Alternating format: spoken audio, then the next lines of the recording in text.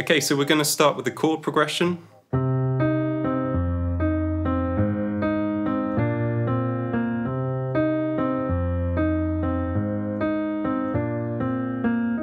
So how do we transcribe chord progressions?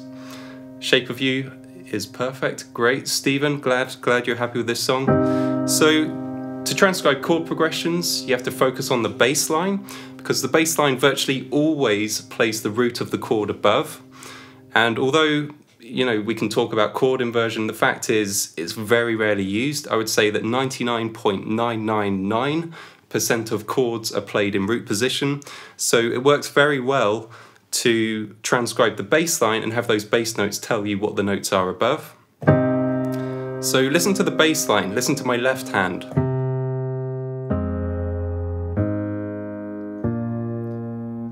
What do you think the starting note is?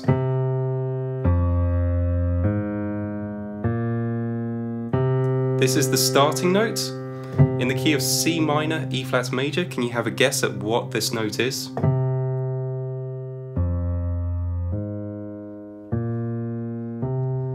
Emil has said C, that's absolutely correct. It's very common for bass lines to start on a C, David as well. C is the most, well, the root of the scale is the most likely starting note. We're in C minor here. Anyone who's joining us, I'm transcribing this as though it's in C minor. So the most common starting note for a bass line is going to be C, the root. And the same almost applies for melodies, quite common for melodies to start on the root as well. So this bass line, the first note is a C. Can you tell me what the next few notes are?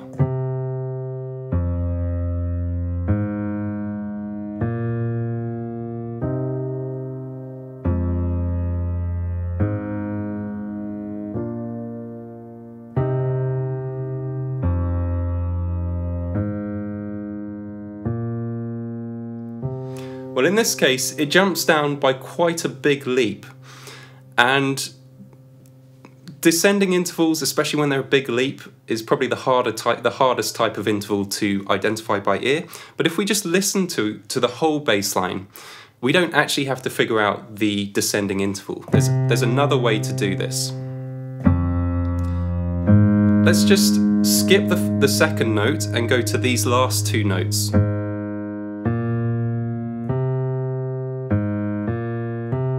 What interval pattern is that?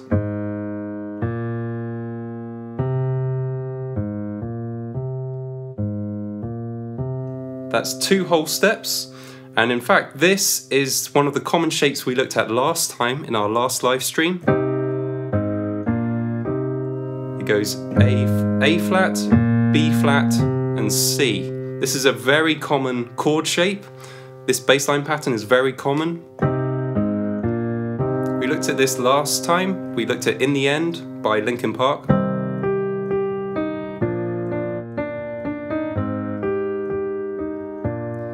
And we looked at it in another song, I forget which one it was, but... So if we skip the first note when it goes down by the big leap, we can just tackle the end of this chord progression. We can spot this common shape. 2 whole steps in the bass line is almost always going to be these 3 chords. A flat major, oh yeah, it was Terminator. Paul White, yes, it was Terminator last time.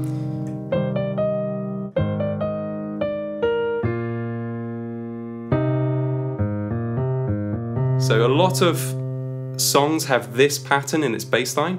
In fact, I can guarantee the rest of today you will hear this bass line pattern quite a few times in songs. So we have the last 3 chords figured out. A flat major, B flat major, and it starts on C minor because we know that C in the bass is going to be a C minor chord. So we just have 1 chord left.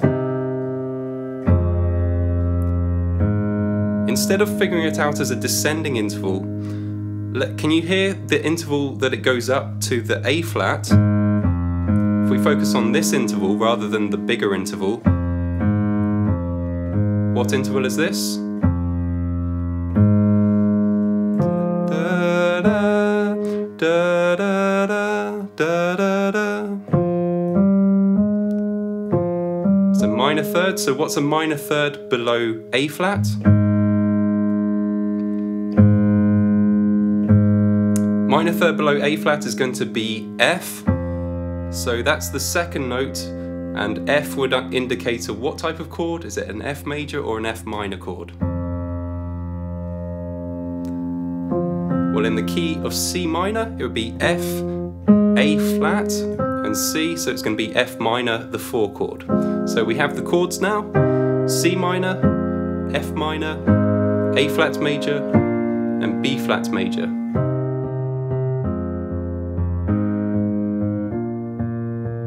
And once you've figured out the chords, you have the chord progression for the whole song, because this whole song just loops the same chord progression. So in some ways chords are actually easier, because once you've figured them out, it tends to just get repeated a lot. Now let's take a look at the melody.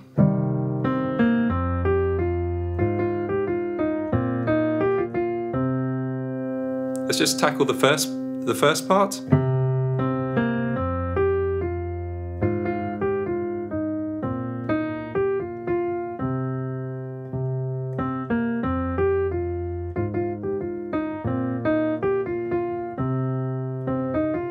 Can you hear a common shape in there?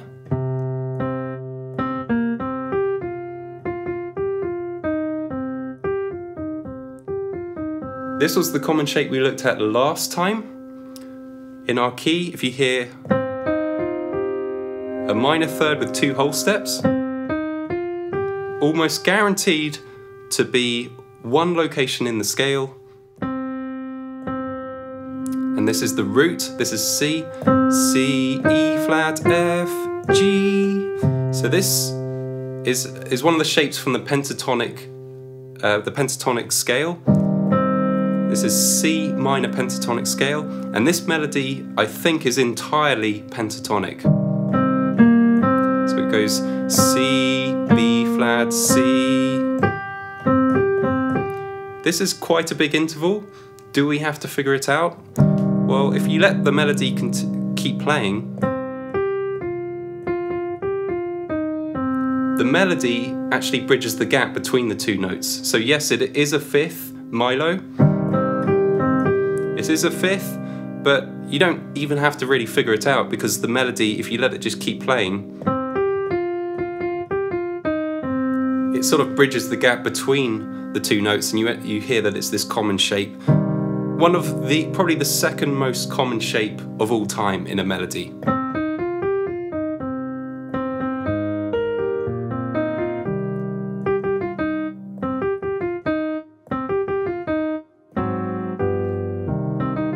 You hear this all the time, and Ed Sheeran here is just using this common shape.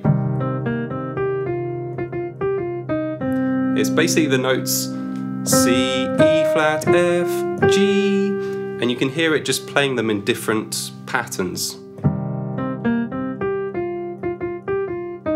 So it goes C, B flat, C, G, F, F, F, G, F, E flat, C, E flat, G, F, F, C, C, B flat, C, G, F. So it's just a pentatonic melody. Most melodies are pentatonic, and a lot of the common shapes are just little segments of the pentatonic scale. So we've now done the hard part. Once you've identified the first 3 or 4 notes, it tells you where you are within the key, and we can now just hear the melody play these over and over again. There'll be a lot of repeated notes. I'm sorry I didn't see the name, but someone just said Game of Thrones. Yes.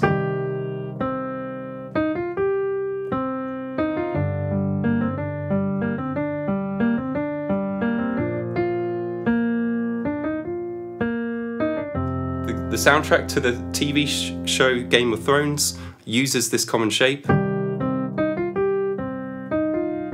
lot of songs use this shape, and in fact, when I was learning to play by ear, when I started spotting this shape, that's when transcribing started to click for me, because the vast majority of songs you do hear this shape at some point in them.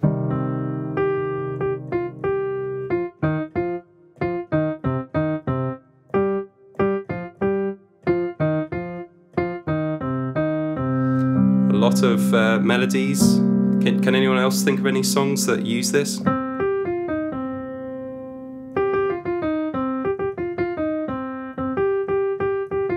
Little section from Another One Bites the Dust.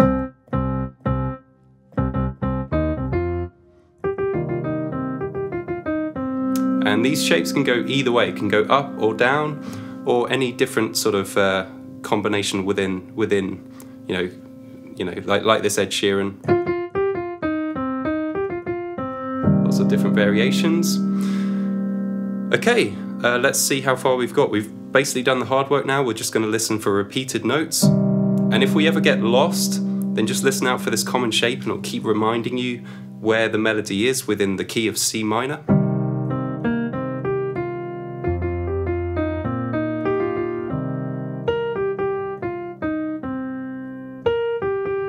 How about this note?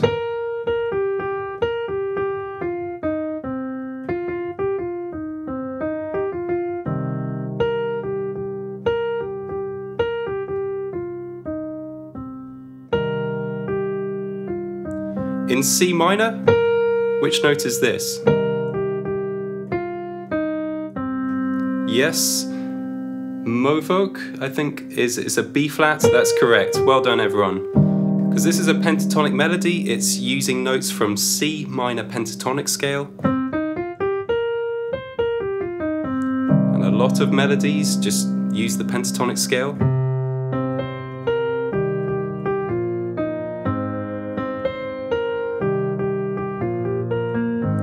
A lot of melodies will just use these 5 notes. So when it goes up, it's not going to A flat because that would be quite unusual. It's going up to B flat because it's a pentatonic melody. Then we have repeated notes. B flat, G, G, F, E flat, C, F, F, G, F, E flat, C, E flat, G, F, F, C.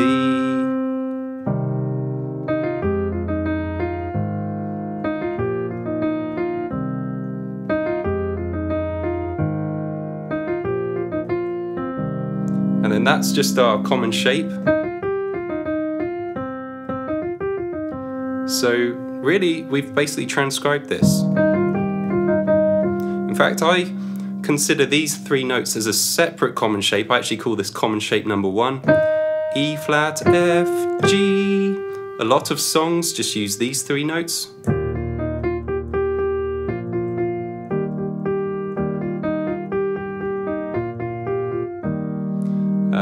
Three Blind Mice, a lot of country songs.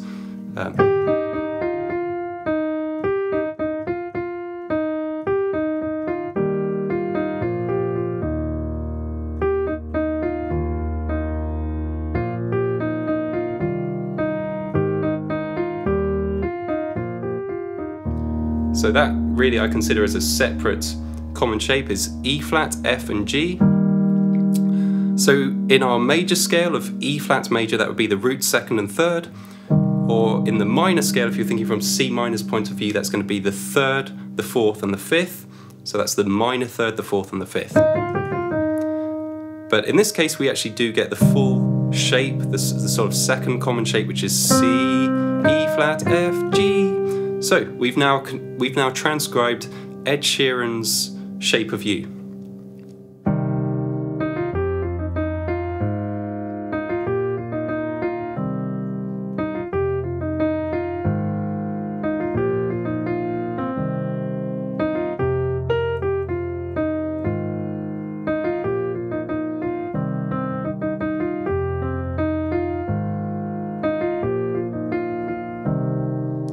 Sally Adams says that was surprisingly simple. It almost always is. When you find out the answer, it's really not that complicated.